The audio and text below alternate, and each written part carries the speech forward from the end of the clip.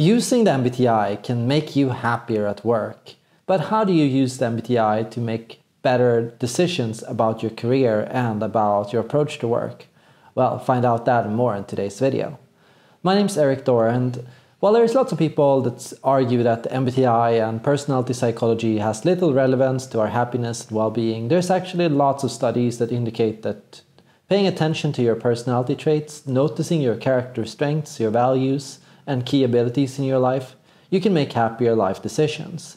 The book Flow by Mihaly Csikszentmihalyi, a name who I cannot pronounce, there's this argument that when we attain flow, we do so through engaging in an activity which we have an aptitude for, we're skilled at it, we worked hard at it over a longer amount of time, and we feel it is our passion, right? So if we feel that something is our passion, if we feel it is a character strength, and if we work hard to improve at it and get better at it, our ability to experience flow and enjoyment in these situations increases, right? So how do we apply that to the MBTI? Well, there's been lots of studies where we, for example, had people take assessments to determine what their strongest character traits and strengths were, right? So, for example, did a person have an aptitude for kindness or discipline or for being honest, right? Here, thinking about your character strengths and mapping out and reflecting on what your loves are, what your values are, what you enjoy doing, what feels good for you, is a great exercise in becoming more aware of your personal life. How do I want to organize my life? What do I want to spend my time on? What are things that make me happy? And here there are two traditions. Some argue that we should focus on our passions and make our job our passion. Others argue that instead we should work on our weaknesses, and instead we should try to seek balance, learning to master our inferior functions and seeking a job or career which allows us to develop these abilities.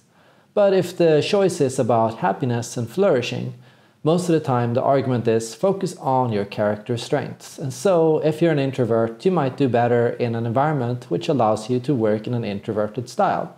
A job culture which is stressful, which often forces in deadlines, which asks you to rush things, and which tends to reward being outgoing, dominant, and socially expressive, can be very difficult for an introverted person, especially an introvert that is very introverted, right? And here you have to take a nuanced approach. Consider how strong your scores for each of the different dichotomies and cognitive functions are, and recognize when you have something that is a strong passion in your life. Certainly there's going to be a lot of things, a lot of traits and a lot of cognitive functions which you're relatively flexible on. Yes, it's okay for you to step up and take a more social role at work, and it doesn't really matter that much for your energy or motivation. And sure, you can take a more organizational role at work at times, and that's also fine for you. But most people have certain things that are big motivators in their personal life. And studies have also shown that when people engage in a task or activity which is closely aligned with their core motivations, they tend to produce better results. They work more effectively, they spend more energy on some things, and they produce higher quality work. And so an extrovert might want to think about how they can work in a more extroverted style. Well, first of all, yes, you can choose to move towards another career. You can take up studies. It's not too late to start a new education that's more closely aligned with what you want.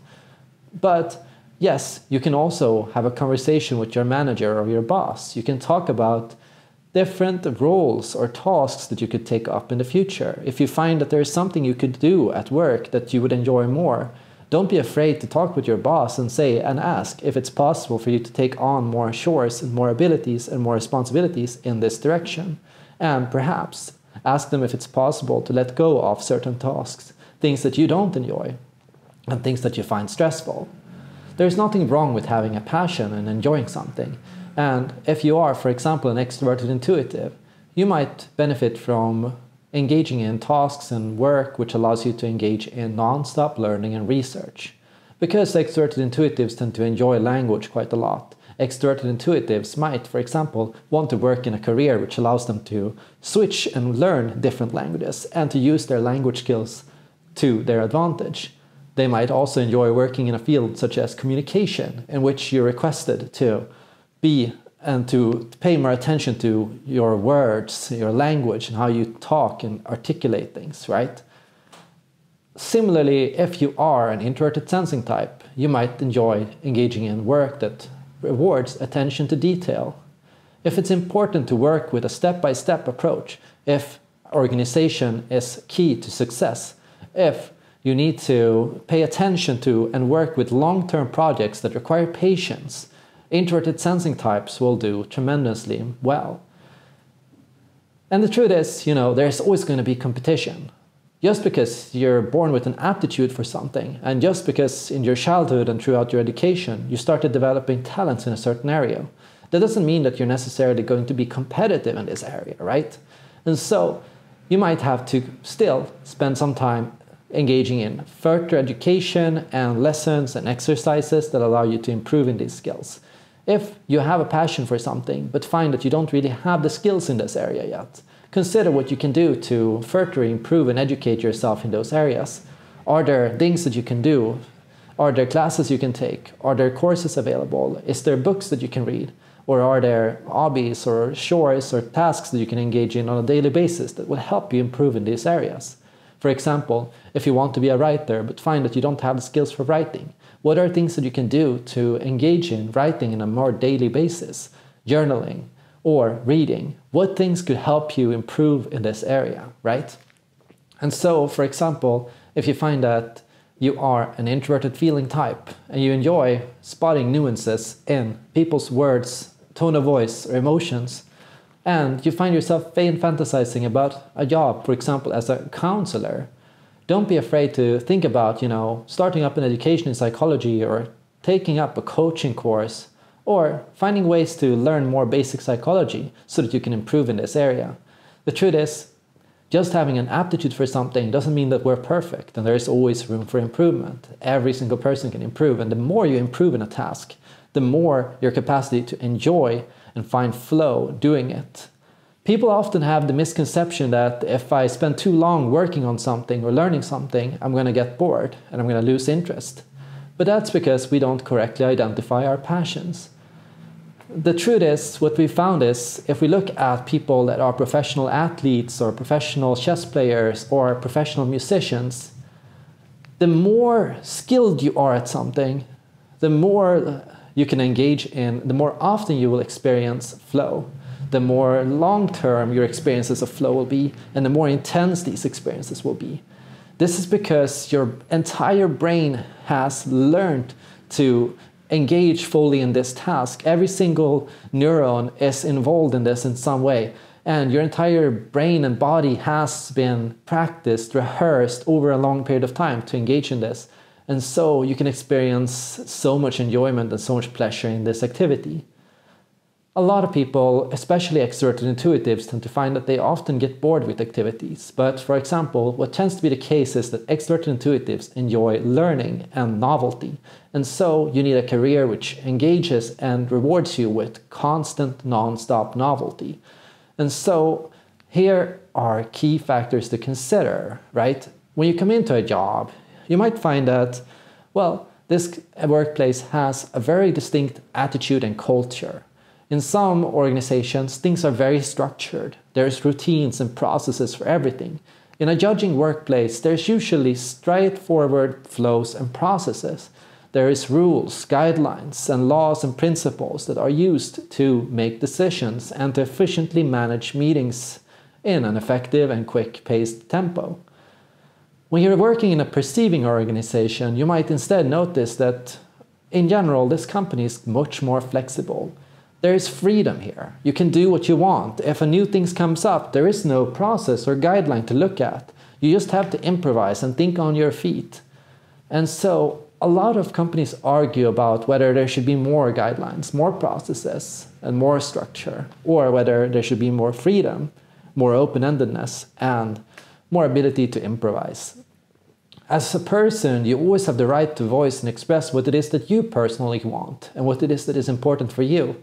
And if you stay shut, if you stay silent about what it is that you want from your work and from your career, you'll probably find that your motivation is going to gradually drop, and so is your performance. And so if you find that you're very passionate about making a difference and that you enjoy being kind and helping other people, but find that you're in a culture which is very cutthroat, very competitive, and very ambitious, where money is the primary metric of success, you might find that I'm not really motivated here. And so you might want to tell your boss that, hey, if you want me to be passionate about this, or if you want me to be more motivated, I really enjoy working on projects that are more social in their nature, where I can feel that I do something for people, right? And so if you have any projects, or if you have any tasks, or that will involve a lot of contact or a chance to do something good for others, get me on board, and you're going to find I'm not going to disappoint you. I'm going to work really hard at this because that's something that I really care about. Making choices about careers can be difficult, and the MBTI can be a tool to make the positive decision, the right decision about your happiness and your well-being. But remember, the MBTI is a spectrum, and you can't look too blindly at the recommended careers for your personality type. Instead, try to take an open approach and try to think actively about what it is that you enjoy and what you find stressful. Try to get really in-depth and really nuanced about things that you like and dislike, because it turns out maybe you enjoy 90% of your work, but there is this 10% that's just really stressful for you and really hard on you, right? And if you think about it, perhaps you might make a very black and white judgment. I hate my job. Or whenever this happens, whenever this comes up, you're like, oh my God, I just want to quit. I'm done. This is too much for me, right? But if you're able to think about it clearly and accurately, you might notice that, hey, actually, I do enjoy a lot of these things. But why do I not like that? Why is that so difficult for me? Why is it so difficult for me when a competition or an environment gets too cutthroat or too competitive? Why do I find it hard to work around extroverts? Why do I find myself getting drained when I get criticism? Or why is it so hard for me when people respond emotionally, or when I forget about social boundaries or cultural cues in this environment or workplace? Typically, we all have our pet peeves, and we all have things that we don't like, of course, and no job or no situation is going to be perfect. But if you can recognize and work through these things, you can also organize your own workplace to be as positive for you as possible. And so you can develop strategies to work around your weaknesses. Strategies can be, for example, things that directly allow you to avoid these kind of situations, or it can be strategies to make these things more easy on you. For example, if it's hard for you to deal with straight up criticism from your boss or coworkers, it can be helpful to tell them that, hey, I'm okay with criticism, and you're very welcome to give me criticism, but I need some time to process it. And if you're able to also tell me something nice and complimentary at the same time, it's much easier for me to process these things, right? Like if you notice these things, strategies that you can use that help you digest and understand these things, it can be really beneficial for you also managing these situations better. So imagine that you're a sensing personnel type and you're stuck at a workplace full of intuitives, right? Lots of ideas flying around, and people tend to get caught up in these long meetings where they talk about nothing, just brainstorming, throwing things around and coming up with all these kinds of scenarios and what ifs, right? Now imagine you're in this situation and you have no idea what these people are talking about, you know? It sounds to you like it's just buzzwords. It's just nonsense. It's just hypothetical fluff, right? Now, here, a lot of the time, of course, don't be afraid to stand up for yourself and say and think about how you can contribute to this environment. What can you do to make this more practical? What can you do to offer examples or a straightforward line of action? What can you do to bring things down to earth if things fly too far out? And if these things happen, if these scenarios exist, how can you make sure that there's also environments in this workplace which allow for more control and more stability, right? Often, when we build bigger companies, we're going to end up with companies with a wide range of personality types. When we work in small companies, it's easy for a certain group of personalities to click up. But when we start expanding, we have to allow for more perspectives. While a lot of people dream of a uniform company where everyone has the same mindset, the same values, and the same approach, the strongest, healthiest, and the biggest companies are generally thriving and diverse in viewpoints and in opinions. You're going to have different organizations within the company with all their different opinions and views. Ultimately, most workplaces are quite modular, allowing different ranges of perspectives. We have different organizations and teams, and all of them have different priorities. And here, you got to think about also, what is my team? What kind of people do I enjoy working with? What kind of people do I like to spar with? With who do I feel I have the best discussions? The final thing to think about when using the MBTI for your workplace is learning to understand how different personalities think. Learn to think in emotional volume. For example, if you're dealing with an introverted thinker and you find that they're very bad at communicating, you might want to think about emotional volumes, right? So you might want to increase their emotional volume. So when they say something and it sounds very cold, very, what should you say, crass, right? Try to increase their emotional volume, right? Like, and try to really see nuances in how they pronounce it and why they say it and so on, right? So you can make sure to listen to them more attentively. They might seem cold, but often there's more going on underneath that they might not be always able to communicatively express. And if you're dealing with somebody that's very loud and very passionate, somebody who gets easily angry or temperamental or loses their energy or patience at times, right? Try to lower their emotional volume and instead learn to say that, hey, when this person is angry and says this, what they really mean is often something not as strong as what it sounds like. And tomorrow, they're probably going to be completely fine, right? So here, also learn to listen attentively to people based on who they are and their unique style. Don't expect that everyone at the company will think the same way that you do or feel the same way that you do. Learn that you can learn something from every single person that you talk to. And think about and ask yourself, what is it that this person can teach me? That's my suggestion for happiness and success at work. I hope this can be helpful for you, and good luck with your future career.